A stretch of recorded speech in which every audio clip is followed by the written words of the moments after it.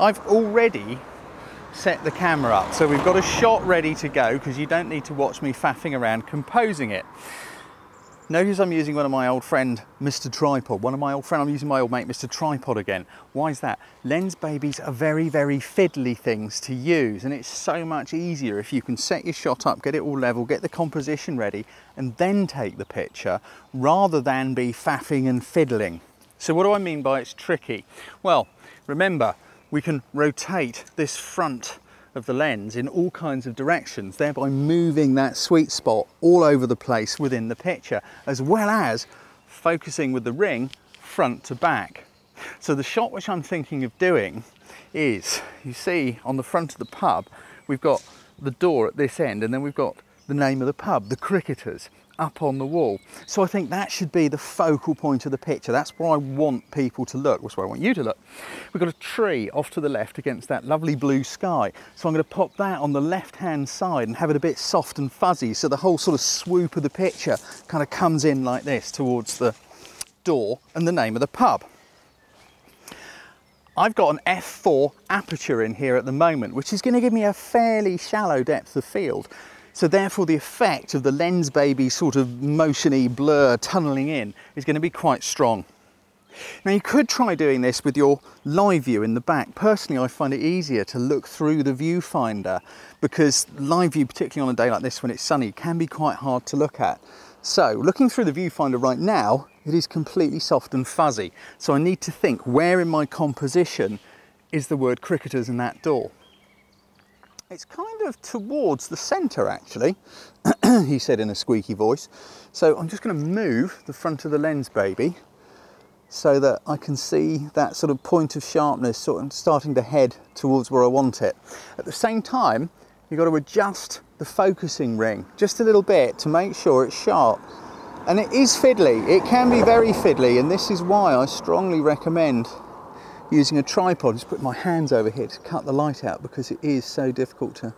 Oh, there it is, there it is, there it is. The word Cricketers is lovely and sharp. Right, okay.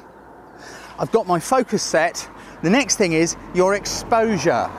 Because there are no electronics, you have to do all your exposures in full manual mode. White balance, it's sunny, so I'm going to put it on the sunny white balance. And I'm only going to shoot a JPEG. I'm not going to do RAWs and things. I'm just going to shoot a JPEG. Right, now looking through the viewfinder, I can check my light meter. In fact, I can bring it up on the back here and you can see it. So right now, we've got at a 60th of a second, notice it says f0. That's because there are no electronics on the Lensbaby to tell the camera what the aperture is. So that's why you're fully manual. You've got to do this, controlling the exposure with the shutter speed.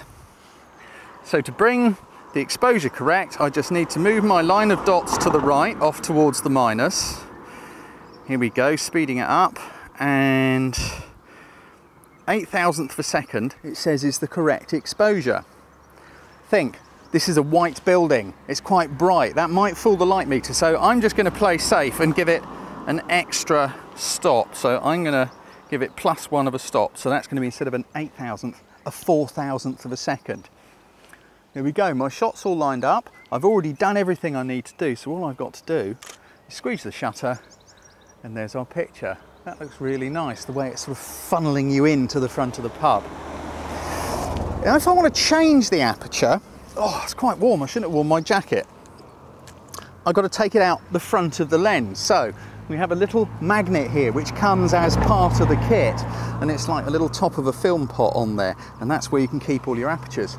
So I just pop my little magnet end, that little silver bit, in there, and there is the aperture out of the lens. How agricultural is that? That's why this thing suits me so much. I don't know if you can see, there's a little tiny 4 on the front of it. That's because that is the f4 aperture. Actually, you can take a shot without an aperture ring in it at all if you want, and that gives you a very, very shallow depth of field. Let me just do that for you. So here we go, just take the shot again.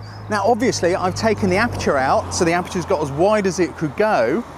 Therefore, more light is coming in, so I've got to adjust my exposure again. 0.004, let's get it back up to an 0.008. With the lens wide open, that's only just about, yeah, it's okay. You've got away with it. But that's like right at the extreme of what the camera can cope with, and I'm already on my camera's lowest ISO, which is 200. But as you can see, when you flick between those two pictures, even between f4 and no aperture at all, which are both very, very wide, there's still a difference in the sort of blur and the amount of depth of field and the way it pulls it in. If you want less of the effect, then you need to use a smaller aperture. Let's just tip this one. Look, so here we go. Here are all my aperture rings in my hand here. There's an f2.8, an f5.6, an f16. I want an f22. There we go. So there is an f22. It's tiny, isn't it? It's a minute, minute, minute little hole. So let's just stick it in my mouth because I haven't got enough arms and legs and hands. Put those back in there because I don't want to drop one and get mud all over it. So all I've got to do, pop it on my magnet like that. Oh, sorry, I'm going to do it the other way around so the numbers are on the outside.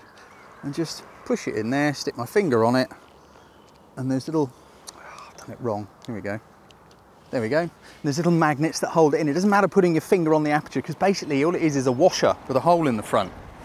Now let's take the shot again. Obviously with a little tiny aperture like that, depth of field has got bigger, but there's not very much light going into the camera. So again, got to adjust the exposure.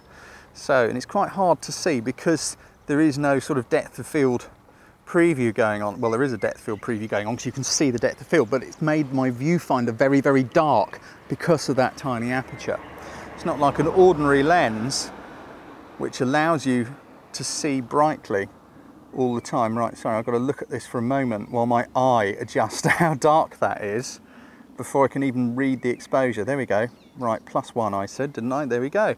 I don't need to refocus or anything because the point of focus is the same. All I'm doing is changing the depth of field. There we go, as you can see again. Wow, big difference. Between the no aperture and the f22, there is a big difference, but you've still got that effect and that kind of lovely, ethereal, slightly bizarre colours that are going on there.